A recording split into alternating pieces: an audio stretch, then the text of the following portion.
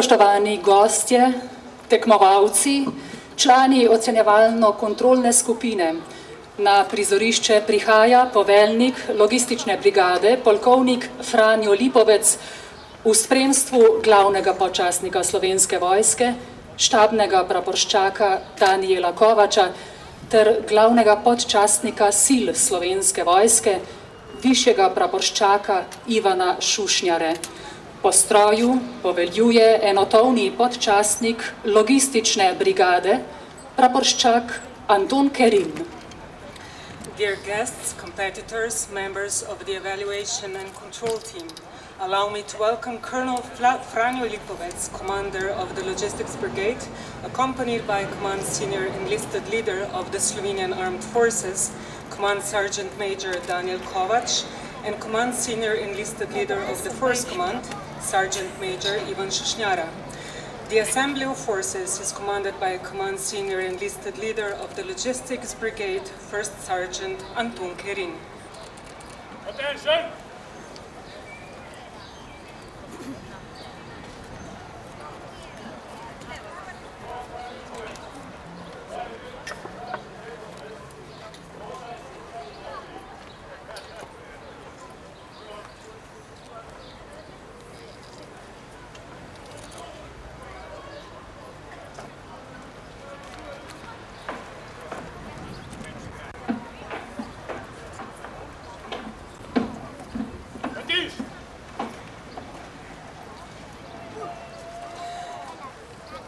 Lepo pozdravljeni vsi navzoči na otvoritveni slovesnosti tradicionalnega 9. mednarodnega tekmovanja oddelkov Slovenske vojske z mednarodno udeležbo.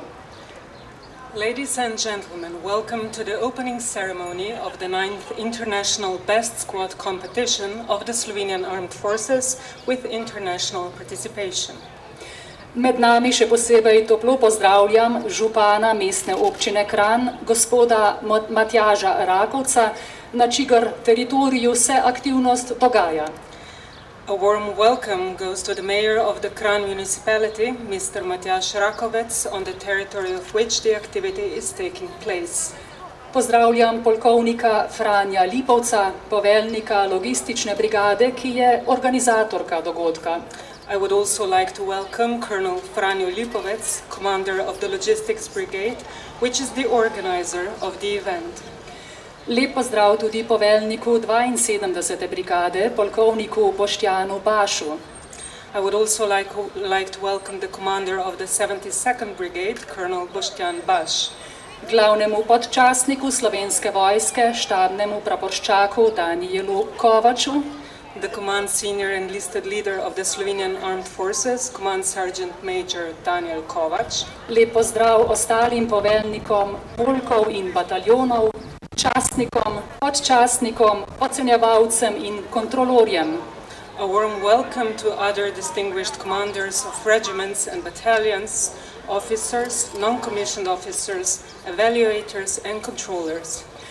Tu ste predstavniki civilnih organizacij, dragi občanke in občani Kranja, deklice v roza oblekicah in fantje s čeladami in kolesi, ostali gostje ter seveda tekmovalci.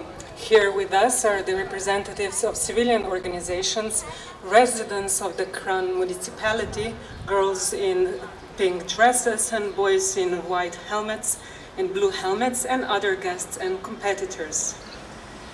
Tekmovanje oddelkov Slovenske vojske je tradicionalno. Tekmovanje z mednarodno udeležbo.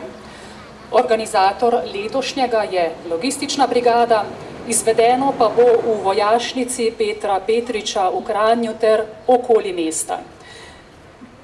The squad competition of the Slovenian Armed Forces is a traditional competition with international participation. This year, the organizer of the competition is the Logistics Brigade, and the competition will take place in the Petr Petrič barracks and in the surroundings of Kranj. In ker smo zbrani iz vseh smeri domovine in ker nas navdihuje varno zavetje Triglava, se pripravimo na himno Republike Slovenije. Since we are gathered here today from all parts of our homeland, and since we are inspired by the safe haven of the Triglav mountain, let us prepare for the anthem of the Republic of Slovenia. Attention!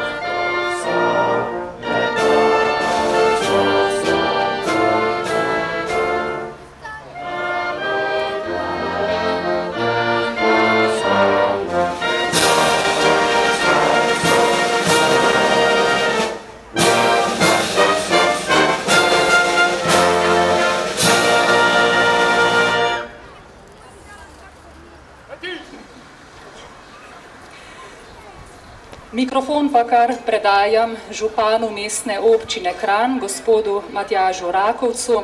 Gospod župan, prosim. Allow me to invite the mayor of the Kranj municipality, Mr. Matjaž Rakovec, to deliver his speech. Mr. Mayor, please. Hvala lepa. Drage dame in gospodje, lepo pozdravljeni tudi v mojem imenu in v imenu mestne občine Kranj. Thank you. Ladies and gentlemen, welcome on my behalf and on behalf of the Kranj municipality.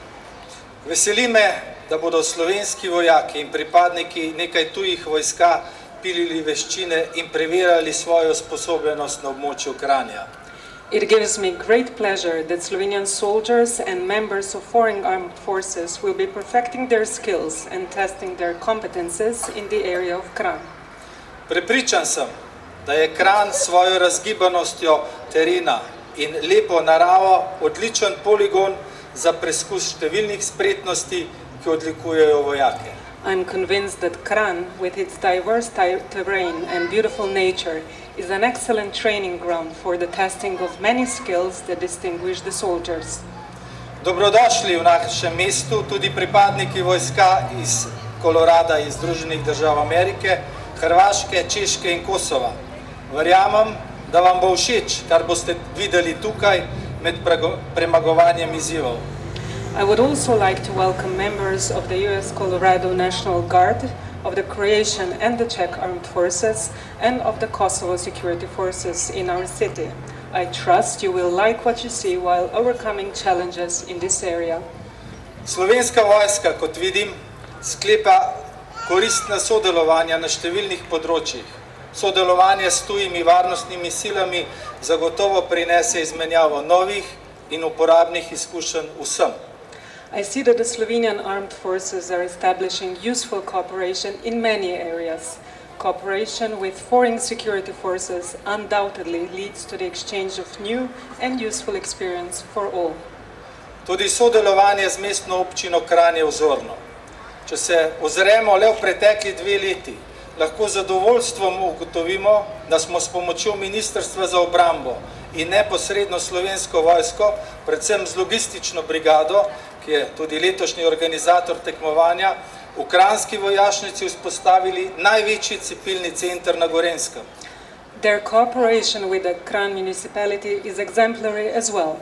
If we look back at the past 2 years, we can note with satisfaction that we have set up the largest vaccination center in the Gorenjska region at the Kranj barracks with the help of the Ministry of Defense and directly with the Slovenian Armed Forces, especially the Logistics Brigade, which is the organizer of this year's competition.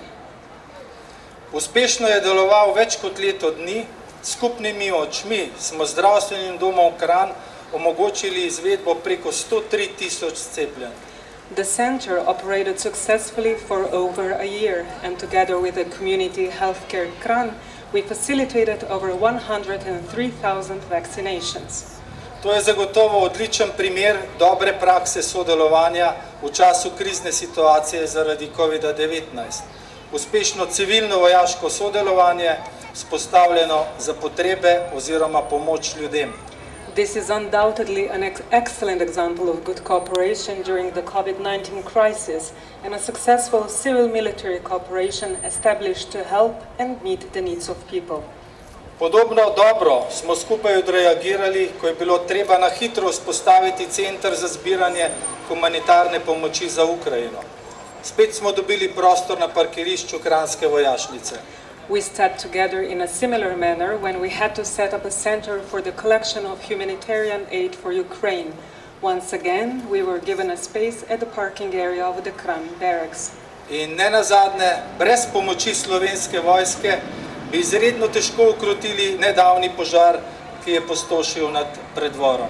Last but not least, without the help of the Slovenian Armed Forces, it would have been extremely difficult to extinguish the recent fire which ravaged the predvor area. Slovensko vojsko pa bomo sodelovali tudi pri uvajanju vodikovih tehnologij v mobilnost.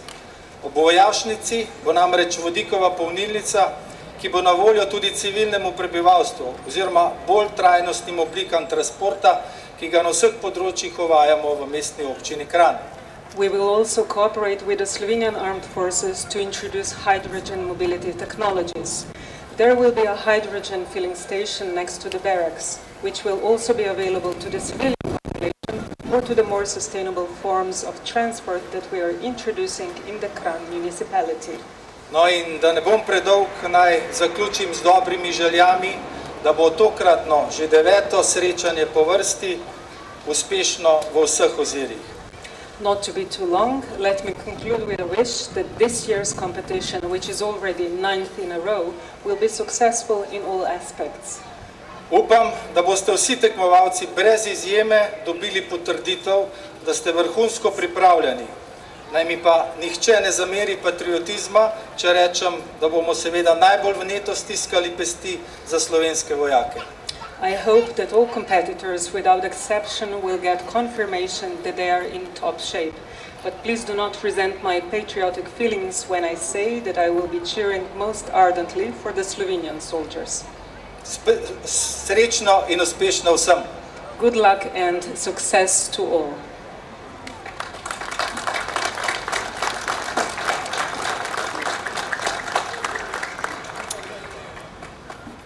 Sedaj se bomo podali na pot. S kom? Z orkestrom Slovenske vojske. Kam pa? Po prelepi Sloveniji. Slovenija, od kod lepote tvoje? Odgovor se skriva v njej in v tebi. We will now go on a journey with whom? The Slovenian Armed Forces Band. Where to? Across the beautiful Slovenia. Slovenia, where does your beauty come from? The answer lies within you and in Slovenia.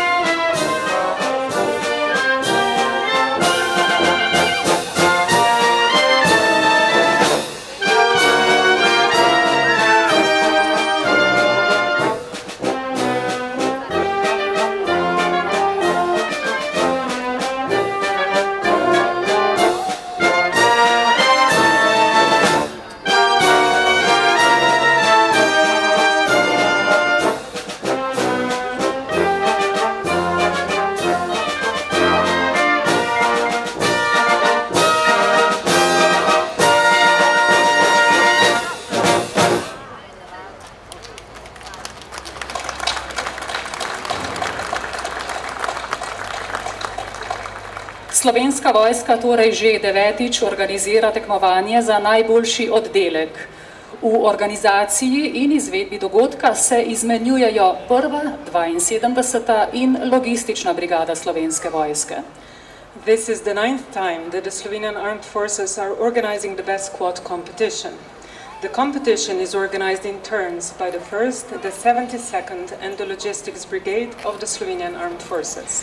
Od leta 2014 na tekmovanju sodelujejo tudi pripadniki tujih vojska. Nacionalna garda Kolorada je strani ameriškega ministrstva za obrambo določena kot partnerska enota, s katero Slovenska vojska sodeluje že več kot 20 let.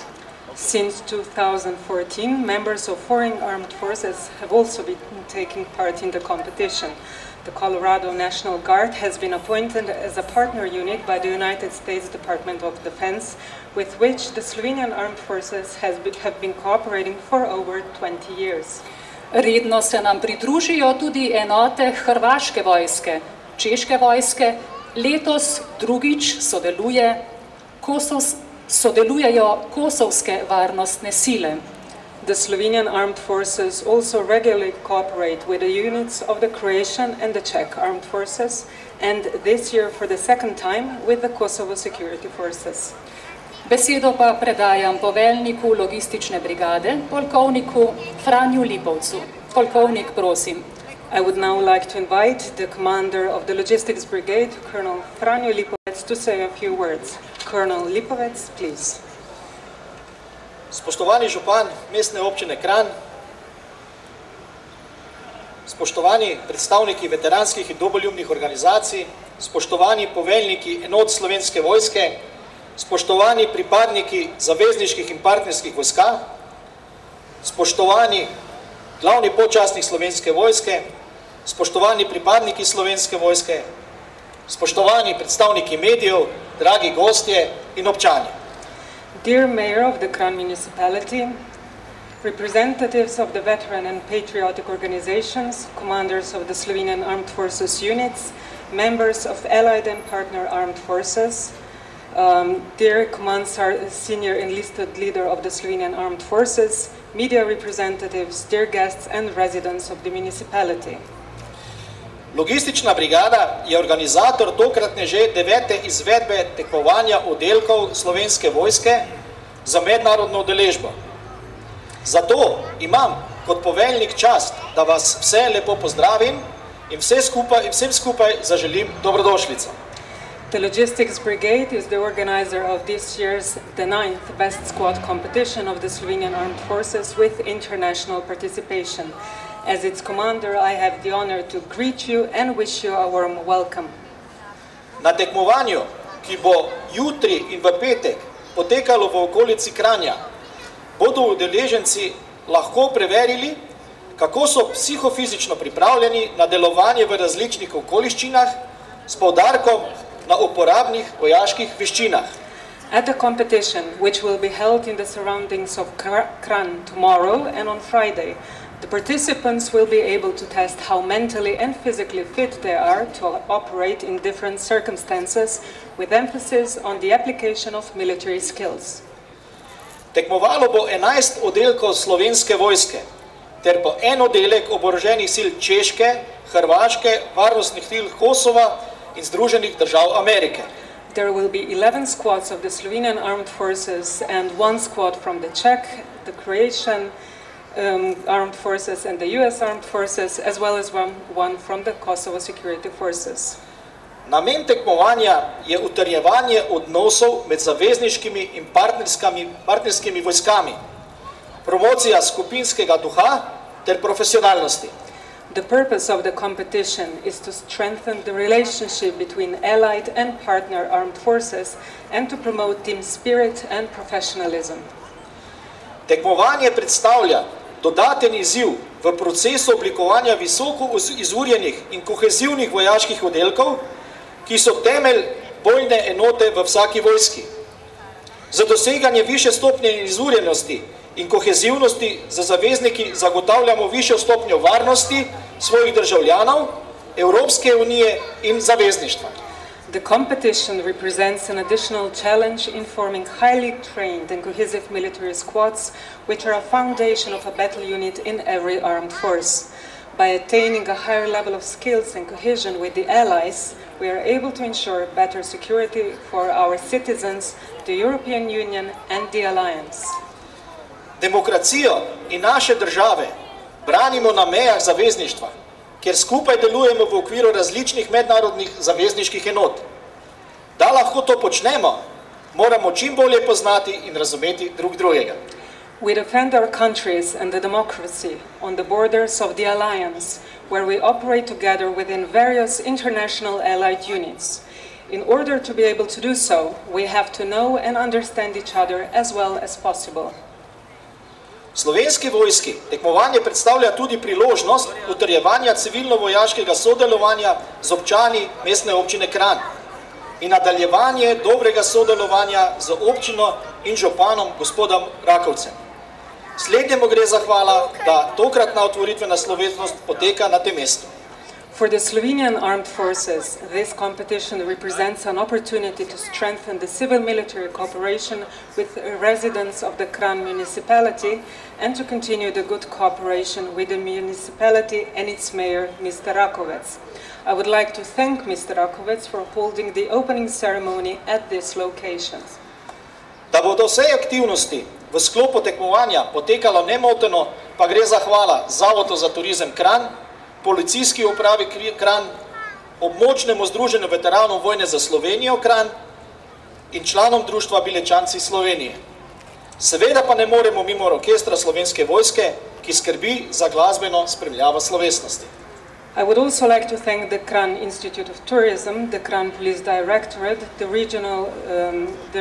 Kranj Regional Association of Veterans, and I'm sorry, but what was the name of the... Bilečanci. And the Bilečanci Association for making sure that the activities within the competition will be carried out smoothly. Last but not least, we must thank the Slovenian Armed Forces Band for the musical accompaniment. Vsem tekmovalcem želim veliko uspeha in sreče v času tekmovanja, ter da čim bolje spoznate mesto Kranj za njegovo okolico. I wish all the competitors a lot of success and good luck, and I hope that they will get to know the beautiful surroundings of Kranj during the competition. Preden se danes razidemo, vas vabim, da po končani slovesnosti ostanete na prireditvenem prostoru in prisluhnete glasbi, ki jo je za vas pripravil orkester Slovenske vojske. Before we part after the celebration, I would like to invite you to stay here and listen to the music played to you by the Slovenian Armed Forces Band. Naj zmaga najboljši. Vidimo se na cilju. Hvala. May the best one win. See you at the finish line. Thank you.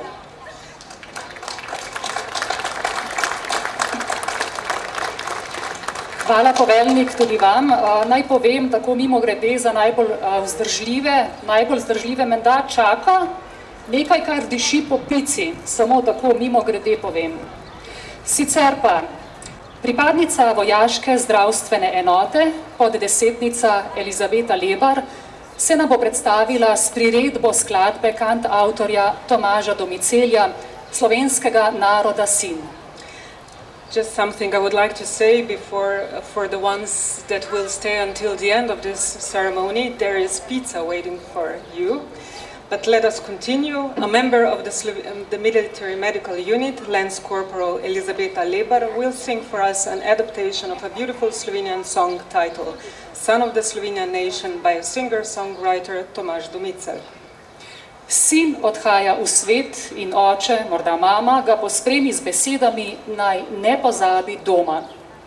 The son is going into the world, and his father, or perhaps his mother, accompany him with the words, don't forget your home. Zaradi vrnitve v svoj rodni kraj zdrži vse preizkušnje. Na dom ga spominjata nagelj in rožmarin. With a promise of seeing home again, the son is able to withstand all challenges. He is reminded of his home by the carnation and the rosemary flowers.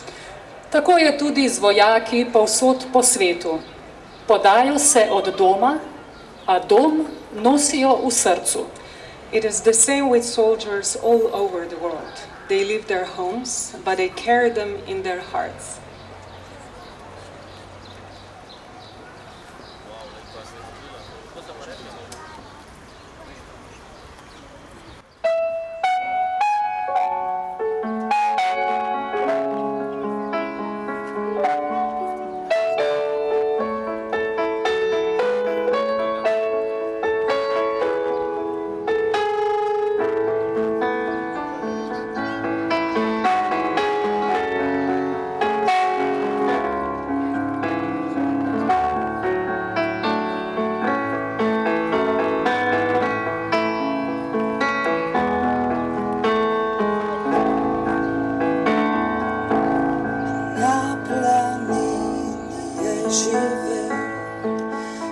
je stare pesmi pel, se življenja veselil, mnogo vinca je popil, ko je prvič v svet, si pripel rdeče cvet, ki ga žulja v roko, mati dala je slovo.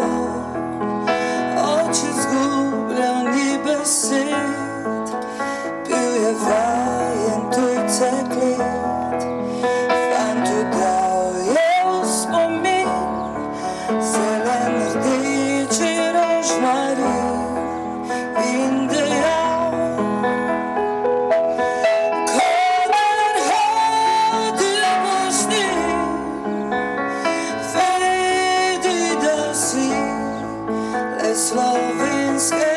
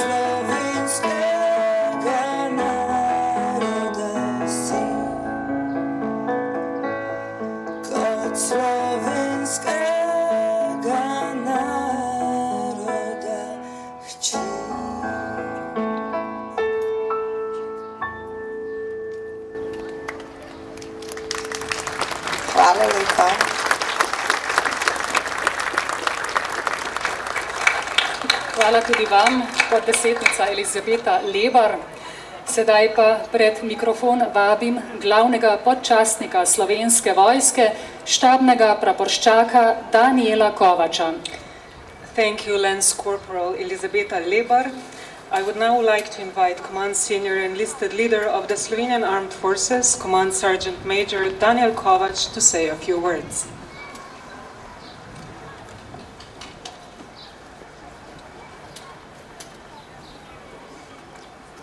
Spoštovani, gospod župan Boštjan Rakovec, župan mestne občine Kranj, polkovnik Franjo Lipavec, poveljnik logistične brigade, polkovnik Boštjan Baš, poveljnik 72. brigade Slovenske vojske.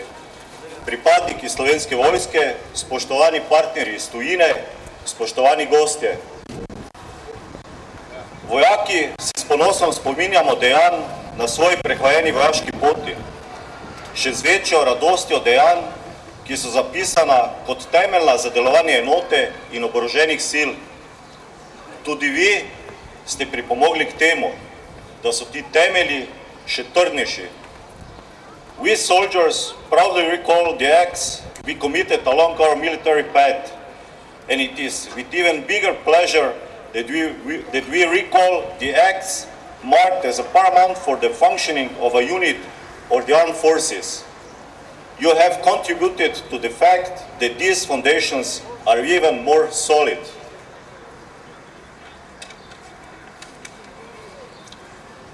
V preoblikovanem svetu, asimetričnem bojišču, hibridnih grožnjah ter posebno na operacijah je vloga majhnih, taktičnih, kohezivnih enot vse pomembnejša. Vodenje malih, taktičnih enot, usposabljanje posameznikov in oddelkov, vzdrževanje standardov in discipline, skrb za medčloveške odnose, fizično pripravljenost, motivacijo in moralo vojakov so elementi, brez katerih si delovanja sodobne oborožene sile ni več mogoče predstavljati. Temelj vsake vojaške organizacije je torej dobro izurjen, discipliniran in homogen oddelek, ki ga vodi suveren in kompetenten podčastnik. Uspešna izvedba tekmovanja oddelkov na multilateralni ravni pa je dokaz dobrega sodelovanja, izmenjav izkušenj in dobrih praks ter operabilnosti v zavezništvu. The foundation of any military organization is thus a well-trained, disciplined and homogeneous squad led by a confident and competent non-commissioned officer. A successful execution of a best squad competition at a multilateral level is a proof of a good cooperation, exchange of experience and good practice, as well as interoperability within the alliance. Ob tej priložnosti je prav, da poudarim, da Slovenska vojska trdno stopa po začrtani poti s ciljem izgradnje sodobne in kredibilne oborožene sile, tako doma, kot tudi v okviru zavezništva. Slovenski vojaki dobro in predano opravljamo svoje dolžnosti. Slovenski vojaki in podčastniki dosegamo nadpovprečne rezultate tako pri delovanju doma, na področju mirovnih operacij in misij, kot pri vojaškem izobraževanju in usposabljanju. Danes tako promoviramo najboljše oddelke Slovenske vojske, ki ustvarjajo in krepijo pogoje za kvaliteten razvoj Slovenske vojske ter pri svojem delu predstavljajo vzor ostalim pripadnikom. Saj stopajo kot primer in pozitivno vplivajo na moralo in delovno vzdušje v svojih enotah. Z razlogom smo lahko ponosni na vas. Biti vojak ni lahko in vojak ne more biti vsak. Biti vojak pomeni strokovnost, zavzetost, pomeni nenehno odrekanje in skrb za ostale, pomeni steber vojske. Vendar, biti vojak pomeni tudi čast in ponos, pomeni integriteto in pogum, pomeni zadovoljstvo in strast. Zato vojak ni le poklic, je način življenja. Je vojaška profesija, za katero se odločiš in s katero živiš. Vsem želim veliko uspeha v nadaljevanju tekmovanja, naj zmaga najboljši. It is not easy to be a soldier and not anyone can be a soldier. To be a soldier requires self-discipline, expertise, diligence. It requires continuous renouncement and care for others. It requires us to be the pillars of armed forces. However, to be a soldier is also an honor and pride, integrity and courage. It is a satisfaction and passion. Therefore, soldiering is not only a profession, it is a way of life, and it is a military profession you choose and live with. I wish you all the best at the competition. Let the best win. Bodite ponosni, da ste pripadniki Slovenske vojske. Bodite zgled, delujte s primerom in ne pozabite, da je naša prihodnost v naši profesionalnosti. Hvala in vso srečo.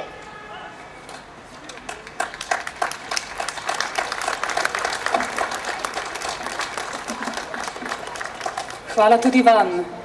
Če smo začeli z državno himno, bomo prireditev zaključili s himno Slovenske vojske. Thank you. We opened the ceremony with the national anthem, so it seems fitting that we close the ceremony with the anthem of the Slovenian Armed Forces. Attention!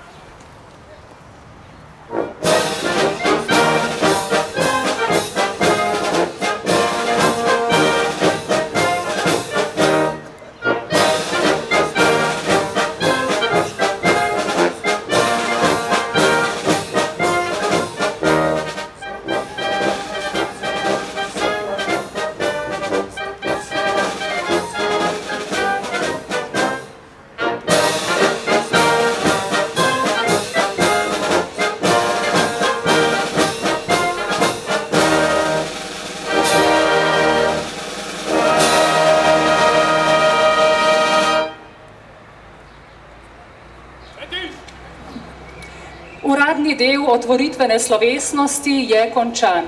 Orkester Slovenske vojske se bo predstavil še z nekaj skladbami, zato vse prisotne vabim, da prisluhnejo. Orkester, hvala lepa. With this, we conclude the official part of the ceremony. The Slovenian Armed Forces Band will play a couple more songs for us, so I invite you all to enjoy their performance. Slovenian Armed Forces Band, thank you. V teh dneh boste meščani, sprehajalci, morda srečali vojake v vaši okolici.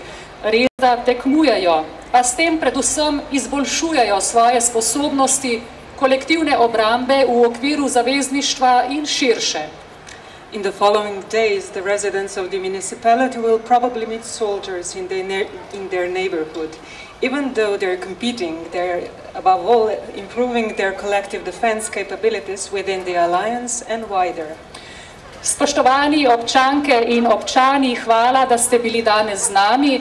Zgolj še tisto povabilo, ki sem ga že omenila, da poizkusite sveže pripravljene pice, ki so jih pripravili pripadniki kuharskega voda 670. logističnega polka v premični pekarni v tisti smeri.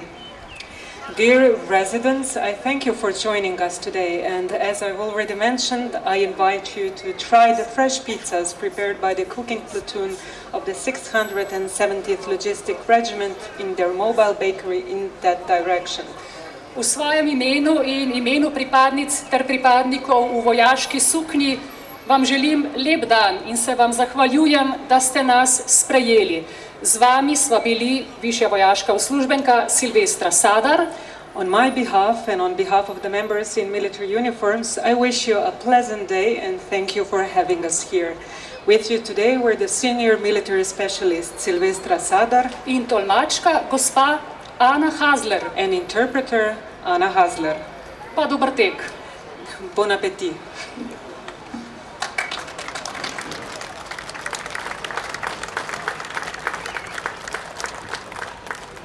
Attention!